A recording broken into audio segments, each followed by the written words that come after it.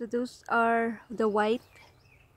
Yan ang puti siya, white apple blossoms. And then right here, it's the same, it's pink. Pink siya. That one, it's not open yet, it's still a bud. Pink siya.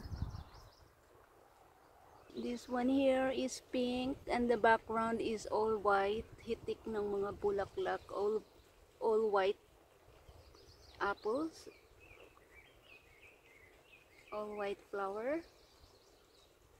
I'm going to show you the tree. How big is the tree? Yan siya. That is big. Yan. That's up there. And then there's another tree up here. It's the same. So it's the same variety because they have the same flower. It's white. That's a white.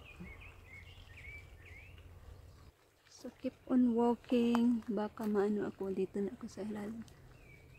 So yan, that's white din siya. That's white. White, white. White siya. That's white. And there it is. So dami talaga. So there's another one over there. Right there. It's also white. So that is the tree. Uprooted na yan. It's already uprooted but still growing. It's still alive. So way up there, yun ang bulak niya. So this is how the big apple tree. They are heirloom, an old apple tree. And this one, how big it is, like that. And that one there, way up there. That is a ladder for hunting. My husband put that, but it's already old, so sorry for that.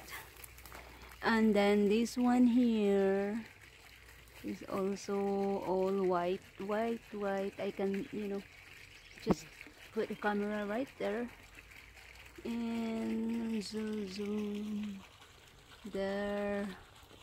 Daming bees talaga pollinating. The bees are very busy pollinating. So that's so white in here. Right there.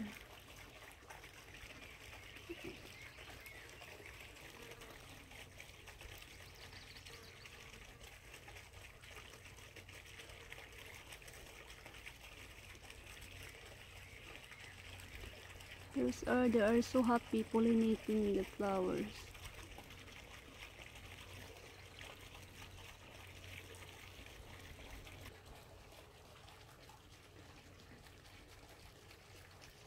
That is so cool.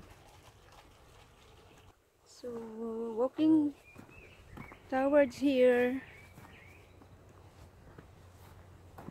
another apple trees na naman. Ang dami. There's might be 100 apple trees in here.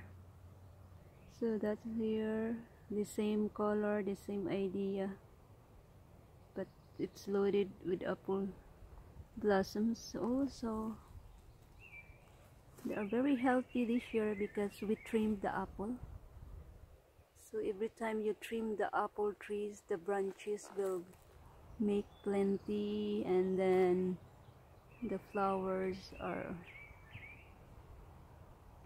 so many this year. And so that's the buds. It's not open yet. That's how it looks like. That's what it looks like. So that's how the apple tree looks like.